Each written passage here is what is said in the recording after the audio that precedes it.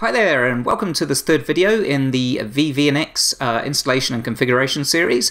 In this video here I'm going to be taking you through the basic steps to install the Virtual VNX into your VMware vSphere infrastructure. Just before we move on though, and to recap, this is the lab environment in which I'm going to be installing it. It's a single ESXi host, nothing fancy at all, entry level, an older server now actually. It's a HP ProLiant ML110G7. It's got a single socket quad core and running 32 gigs of memory. I'm also running two VMs on the ESXi host. So the first one is a Windows 2012 domain controller, and that's running services such as DNS and DHCP, and I'm running a vCenter server appliance. Now the other thing to point out as well is the version of ESXi I'm running. So I'm actually running version 6.0.0, and that's the build number, and that's the latest one as of the time of recording this video. So just to show you that the vVNX will run on version 6, the minimum version that you can run it on is 5.5, so anything after 5.5 and onwards you should be fine. So what I'm going to do here, I'm just going to run through the steps of deploying the Virtual VNX, and as you can see, it's very straightforward to do indeed. And in the previous video, video 2, if you haven't seen that, go back, check that out. We downloaded the OVA file off of the EMC.com software download portal. So what I'm going to do is deploy the template by right mouse clicking on the ESXi host, and then selecting deploy template. That opens the wizard that you see here. We've got two options. We can either point the wizard at a URL that is hosting the OVA file or the OVF file. I, however, have copied it up to my local NAS here, so I'm going to be pointing it to that location there. I'm going to click the next button. And at this point here, you'll see a review. Now, one thing that will stand out is this yellow box at the top, and saying that the package contains extra configuration options, which is correct, because if you scroll down to the bottom here, you can see these are the extra configuration options that come with deploying this template. To proceed, you need to click accept extra config options. If just running down here, just that's the version number of the Virtual VNX that you're running. The download size, that's 2.2 gigs that we already know. If we're to thin provision it, it'll take up 2.2 gigabytes in size, and if we're going with thick provisioning, and that's something I'll cover in a couple of steps time, it will occupy around about 84 gigabytes in disk space. We've got the license agreement here. If you're the type of person that likes to read through license agreements, there's lots of good stuff there, and as it's got at the top there, this is the EMC vVNX Community Edition, and that's the free version, the Community Edition, that we're downloading and installing. So if you're happy with the T's and C's, just click accept and then click next. We've got to then select or tell the wizard the data center that we want to deploy the virtual machine on. I select the data center there, and the ESXi host, as you can see here, has two data stores available to it. This first one here, the data store 1, that's actually a local SATA disk on the server, and that gives us the options of either thin provisioning it, thick provision, lazy zeroed, or eager zeroed. Now EMC in their installation guide recommend for best performance to deploy it with thick provision, eager zeroed. I, however, I'm not going to deploy it locally. I'm actually going to deploy it on my iAmega iX4. Like I say, this is a very modest lab that it's being deployed onto, and because that's NFS, it will automatically default to thin provisioning. Also, I'm not going to be driving any large workloads or doing anything fancy for it. It's really just for the purposes of showing you how to install and configure the Virtual VNX. So I'm going to select the iX4 data store there for deployment. There's 3 networks here it's going to be creating, so 1 for management, 2 for data networks, and that will be carrying your iSCSI, your CIFS, your NFS, network traffic, data traffic. So you'll notice when the VM comes up, there will be another 2 network ports there as well, and that's for system internal system traffic on the virtual machine itself.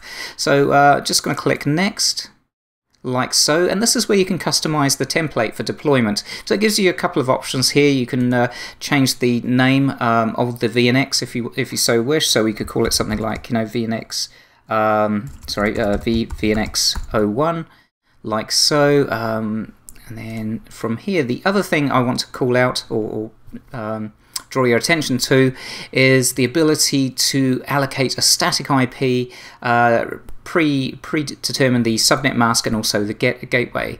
Now, there's two ways of deploying the template. Either you've connected to your ESXi host directly, or you're deploying it via the vCenter, which is what we're doing in this instance.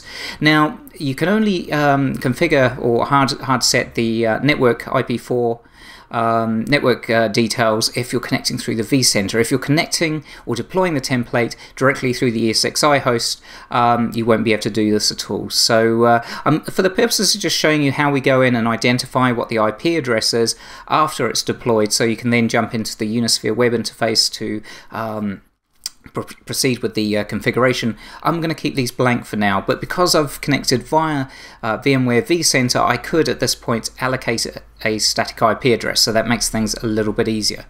So I'll proceed on by clicking Next. It gives you a summary before you're ready to go. You've got the option there to power it on after deployment. I'm going to keep that unchecked at the moment, and I'm going to click Finish like so. So at this point here, it's bringing down the 2.2 gig file, and it's deploying it onto my ESXi host. Like we saw there, I didn't check the box to automatically start it at all, so it'll be sitting there ready for us to go. So that'll take a few seconds to do. Obviously, depending on the speed of your system, will determine generally how fast it will deploy. This is actually relatively quite quick, this bit. And before we get to the next part, I'm going to take this time just to draw your attention to the length of time it actually takes you to spin up the machine the first time. Because what it will do next, when we click to go and start the virtual VNX, it will go through a process that will take up to about 45 minutes. On my system here, like I say, it's not a high-end system at all. It takes pretty much bang on 45 minutes to do a run through. If you've got a faster system, it may go a little bit quicker, but as a rule of thumb, generally it takes around about that 45 minutes to actually configure up the virtual VNX VM the first time. So it's going through and doing lots of obviously scripted steps in the background to get it up and running for that first time. And just to confirm as well, this is a one-off action it needs to take. It's not a case of every time you start it needs to go through this. It's just that initial configuration takes the 45 minutes. So going back to the deployment here, we're at 59% at the moment. So that will not take too much longer. But what we'll do, so we're not hanging around, I'll speed this bit up, and I'll let you know once it's deployed. Okay, the virtual machine, the virtual VNX, is now deployed. As you can see, there it is. It's sitting there, all ready to go. Now let's have a quick look at the VM hardware that the template's allocated to it. So we've got the two CPUs, the 12 gigs of memory, and it's got 3 hard disks. And this is the part that I wanted to show you. It's got those 3 hard disks there, but obviously depending on whether you're thin provisioning or thick provisioning will determine how much space that's actually going to take on your data store. I'm thin provisioning it in this case, and those 3 disks, very important point here, aren't actually usable by the end user. You're not able to add them to a storage pool and share them out. Once it's gone through its initial configuration, once we've started it the first time, we'll then have to go back in and allocate user disks to the virtual machine that the virtual VNX will then pick up, that we can then drop into a storage pool and then carve out to, for example, NFS, CIFS, iSCSI, whatever we want to do, block or file. Protocol-based storage. So we've got the 3 disks by default. We'll never actually be touching those or writing to them as such, not indirectly via any of those protocols I mentioned there. There's the 5 network adapters I mentioned. So 1 is for management, 2 is for data, and 2 are used apparently for internal communications on the virtual VNX itself. So at this point, let's start up the virtual VNX. So there we go. We're going to start it up. I'm just going to open a console window up here so we can see what it's doing. And you might remember I did mention this step here does take up to about 45 minutes. So lots of interesting stuff comes flicking up the screen there. So if you've got nothing else better to do, make yourself a cup of coffee, a cup of tea, and you can watch what it's doing whilst it's doing that initial configuration. But in the interest of time, I will come back once it's fully up and running and able to be accessed via a web browser to access the EMC Unisphere web management interface.